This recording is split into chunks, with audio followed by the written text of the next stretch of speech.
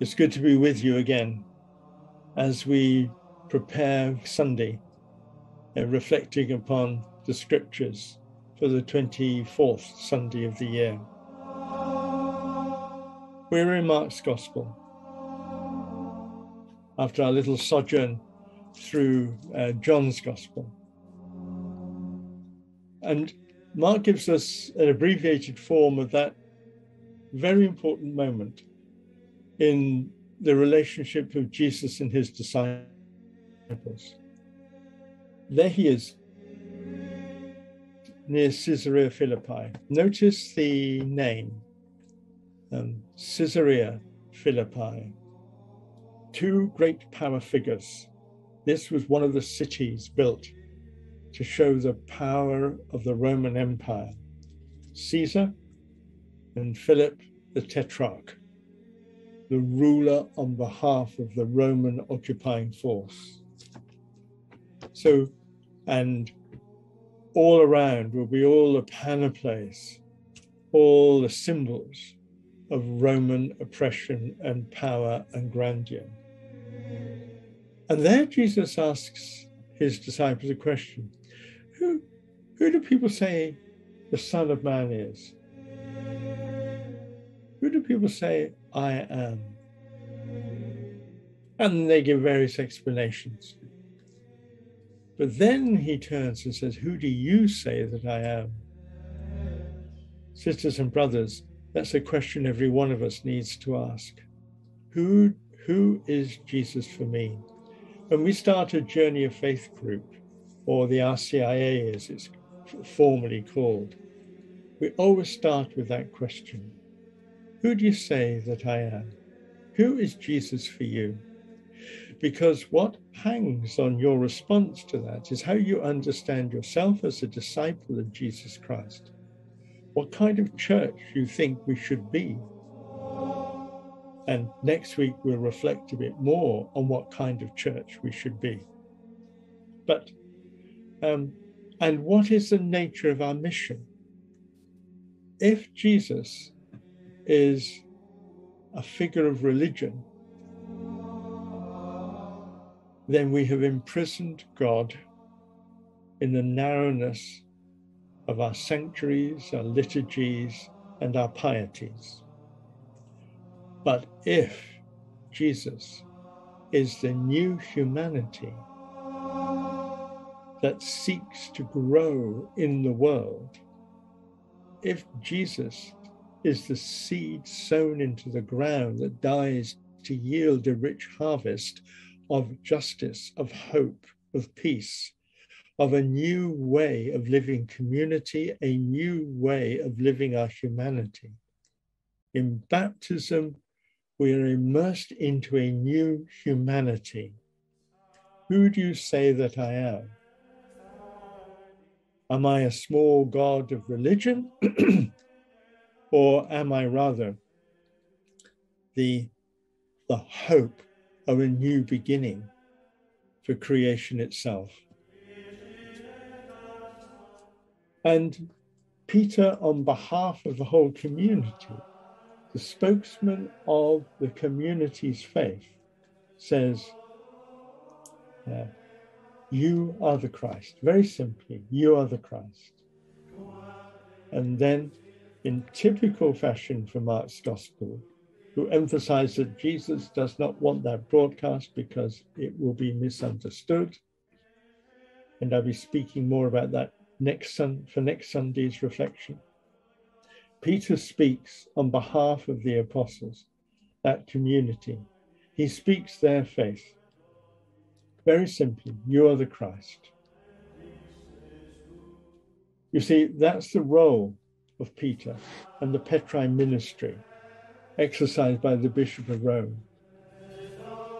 It's not to invent our faith. It's not to give us new doctrines, infallible statements coming from here, there, and everywhere. No, that's quite a mistake. The Petrine office is to affirm the faith of the people of God. And that's a developing understanding of faith. We call it the development of doctrine. It's not always the same expression of faith. Give a very clear example. After the French Revolution, popes emphatically denied there's such a thing as human rights. Now, the church is at the forefront of proclaiming human rights. The whole of our Catholic social teaching is framed around human rights. The church for something like 17, 18 centuries accepted slavery as a reality, tried to ameliorate the worst of the sufferings of slavery, but never challenged the ethic of slavery. Now, of course, the church is at the forefront of trying to combat modern forms of human slavery and trafficking. The church justified capital punishment, accepted capital punishment. Now, the church very resolutely challenges and condemns all forms of capital punishment, wherever it comes from. So yes, the church's understanding of what the gospel means grows and develops. The role of Peter is to express that, to speak to the world and to the church, the distillation of the essentials of our faith, and to help us in the journey of developing our understanding of what the gospel means in the 21st century world.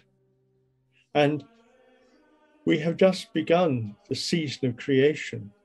One of the great developments has been for us to understand and to recognize our responsibilities to creation, to rediscover the authentic meaning of the first couple of chapters of Genesis, that we are to care for, that we are to be loved stewards of creation, to care for creation.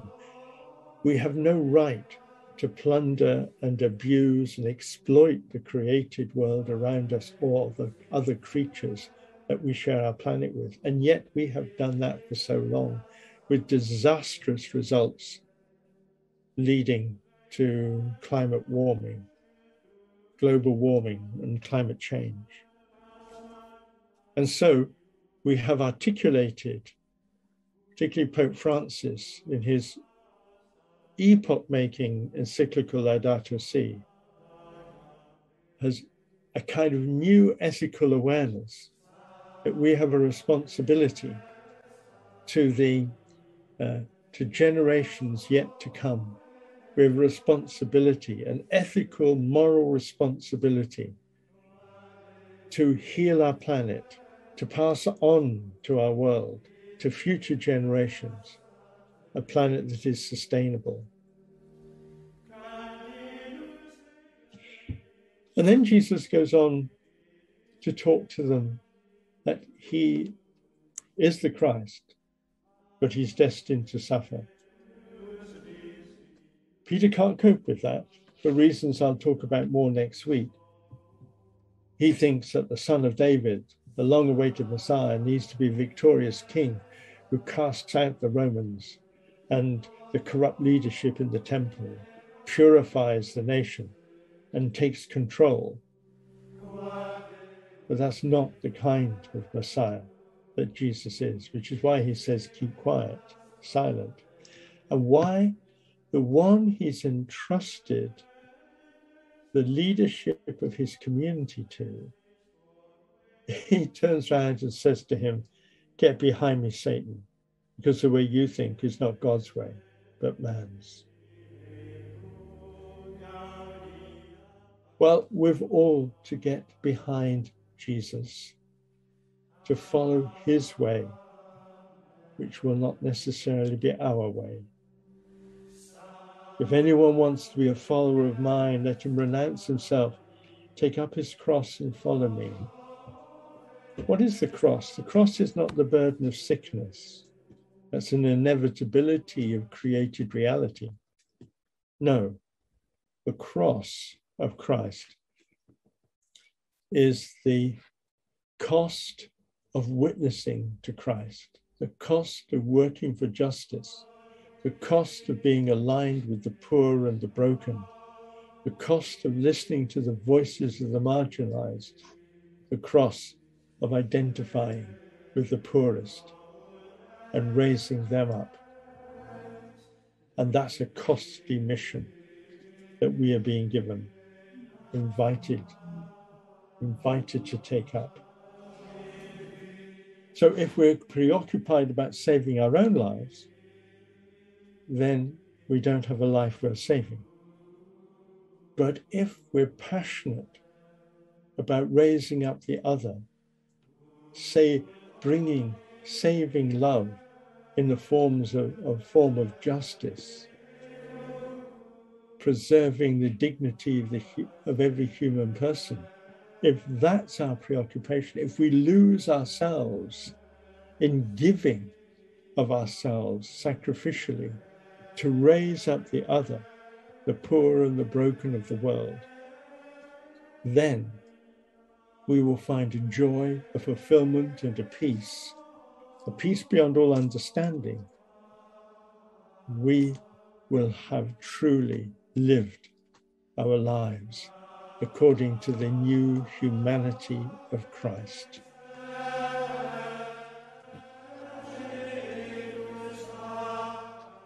So, James, in this most Jewish of the New Testament writings, he makes it very clear. Faith is not just to be locked away in our religious pieties and our prayers, but it has to be done. The word has to be done.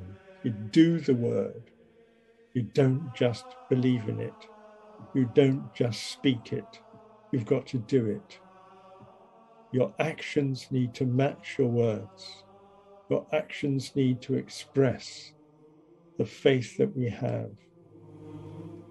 Don't substitute words for action, but rather let your words explain your actions. So, to do the works of goodness. So, sisters and brothers, we have powerful words in the scriptures. We recognize, as in the prophet Isaiah, in the first reading, one of the songs of the suffering servant. And again, I will look at that next week a little bit more, but one of the songs of the suffering servant. If we're really to follow Christ, then yes, it won't be an easy ride. It will call for sacrifices, but we will find a life worth living as we give our lives in love to the poorest of our world, as we give our lives in love to heal creation, to heal the harm we've done to our planet. It means we will be called upon to make sacrifices, to change our lifestyle. Just today, as I'm recording this, the Prime Minister here, Boris Johnson, is talking about a new deal for social concern. It's this challenge of, are we prepared to pay? Are we prepared to pay to care for the elderly? Are we prepared to pay to have a good health service for everybody? Are we prepared to pay to raise up the poor? Are we prepared to pay in order to heal the climate, to heal the planet, so that the escalating global warming can be halted and reversed? Always there is a cost. Are we prepared to pay the cost? Jesus was on the cross of Calvary. What cost are we prepared to pay? We'll conclude with prayer once more. Make us one, O God, in acknowledging Jesus the Christ.